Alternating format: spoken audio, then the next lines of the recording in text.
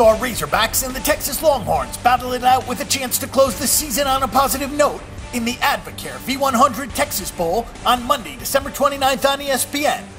Texas was dominated by Texas Christian 48-10 in its last game, and Arkansas lost to Missouri 21-14 in their last game before the bye. Arkansas is a 6-point favorite in this game with the over-under at 44 points.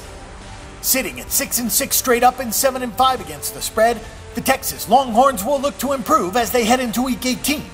In their 5 most recent matchups, the Longhorns went 3-2 both straight up and against the spread.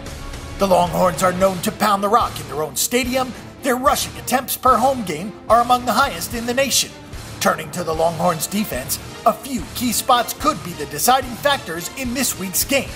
The Longhorns have the 12th best pass defense in the land and give up just 186.2 yards per game through the air. As such, expect the Razorbacks to have trouble throwing the ball. On the other side of the field, the Arizona Razorbacks have a 6-6 record straight up and 9-3 against the spread this season. In their previous 5 games, Arkansas has a record of 3-2 straight up and 4-1 against the spread. Arkansas's game plan centers around the running game when playing on the road. Arkansas's defense is one of the best, allowing just 20.2 points per game. Arkansas's 22nd ranked run defense has given its competitors nightmares. Opponents have only run for 124 yards per game against this menacing unit.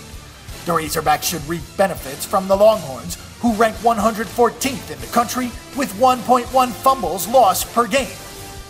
At the Bang the Book Betting Center, we predict that the Arizona Razorbacks will win this game both straight up and against the spread, and that the game will go under on the game total.